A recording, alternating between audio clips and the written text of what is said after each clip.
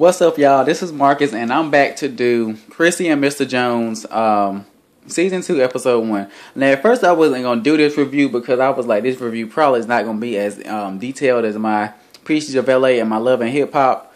Because, I mean, the show was only 30 minutes, and it really wasn't giving me much this episode, so I'm going to ride it out maybe one or two more episodes to see what it does. But this first episode was, like I said, it wasn't giving much.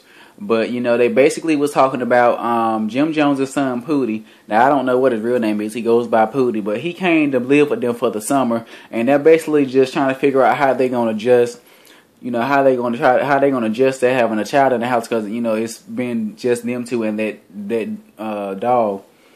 They talk about, basically, and she's like, this basically, to a certain extent, she kind of like, this is your son, so it's going to be your job to take care of him. She said, he's in summer camp or something, so she's like, you're going to have to wake up and take him to summer camp. But, the next day, she ended up having to wake him up because Jim wouldn't get up, so she had to wake him up and get him, and feed him and all that good stuff. The seconds, and then eventually, Jim Jones and Pootie, they're outside planting flowers, and he's basically telling Pootie, like, you're going to have to step up while you live in here. You're not, this not going to be just playtime. You're going to have to do some chores. You're going to have to put yourself to work while you're here. So then they start basically talking about, different things around the house he can do to keep Chrissy from flying off the handle, keep Chrissy from going crazy. You basically, like, if you see something that need to be fixed, you see something that's dirty, see something that need to be done, do it. Don't wait for nobody to tell you. Don't wait for Chrissy to, we trying to keep her from going crazy. So it's kind of like he basically making it seem like Chrissy is a little bit crazy.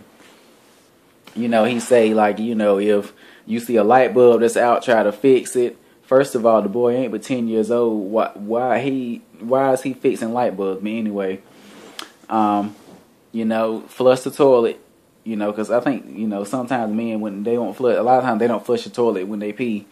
And that's just so unsanitary to me, I'm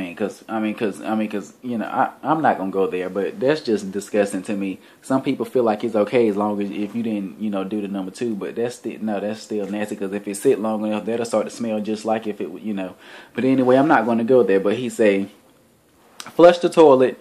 Put the toilet seat down. Of course, you have to do that when you got women in the house. But then at the same time, it's kind of like, first of all, don't women look down? Don't women look before they sit? I mean, you ought to.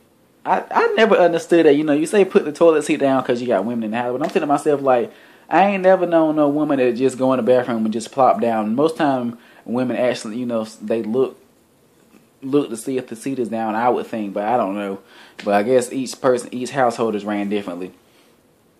But anyway, vacuum, this and that and the other.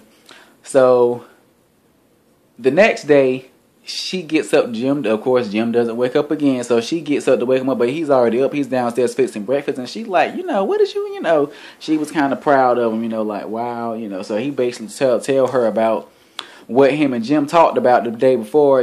She was kind of not here for it, especially when he brought up the thing about the light bulb, and she was like, how are you gonna reach the light bulb? I don't know how high their ceilings are, but, she was like, how are you gonna reach the light bulb? And she was basically saying like all the stuff that he was telling Pootie to do, that stuff that she had told him to do. So it's kind of like, so he basically passing on his chores to the son. But I mean, if the son is living there, he need to do something instead of going to summer camp and just laying around all day. I mean, I'm just saying. I was not Mama Jones and Freddy. I'm not here for that fake flirting or whatever. I don't know. It's like they.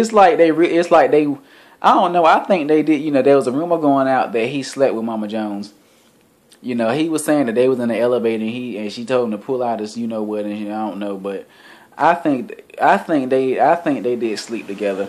It's just the way they was acting. It's like they was flirting, but then it's kind of like they was trying not to flirt too hard. Like they trying to ride this thing out like Mona Scott was like, y'all better act like y'all don't want each other. I know y'all done slept together, but act like y'all don't want each other. So y'all could, we trying to get this paper. But like I said in my other review, look, Mona Scott is a pimp. Mona Scott is pimping everybody on them shows. But I'm just not here for that fake flirt. And I don't know what it is about young men that be wanting older women, or older women that want. Well, I know why older women want a younger man, but I don't know why a younger man wants an older woman. I'm just not here for it. I mean, like I said, it really wasn't much to this episode. I'm actually interested to see what goes on. You know, there's an issue. You know, Chrissy is still, I think, working on like them coats or something. And, you know, she gets to the point where she wants to be in control of everything, because I think Jim is putting his hands in a lot, you know. And so, you know, she's kind of getting to the point where she wants creative control. She wants to be able to say what to put on there and what not to put on there, what she wanted to say and what not to say. You know, she was having a discussion with Mama Khalifa. That's Wiz Khalifa mama. I think her name is Deb. Because she was also the woman that basically talked Rashida into firing Kirk as her manager. You know, and after all that drama on last season of Atlanta, it's a good thing she did. But anyway, and she's basically telling her, like, you know, you got to start thinking about, basically, like, you got to start thinking about yourself and not worried about Jim Jones, you know. But anyway, well, like I said, you know, this video is what, about 6 minutes. Like I said, it wasn't going to be that long compared to my other reviews, because it's only 30 minutes. So we'll see. So I'll see what this show is giving. If you start looking at it and stop seeing Chrissy and Mr. Jones reviews, y'all know why. But anyway, I'll see y'all later when I come back to do my Preach the Ballet review. Peace.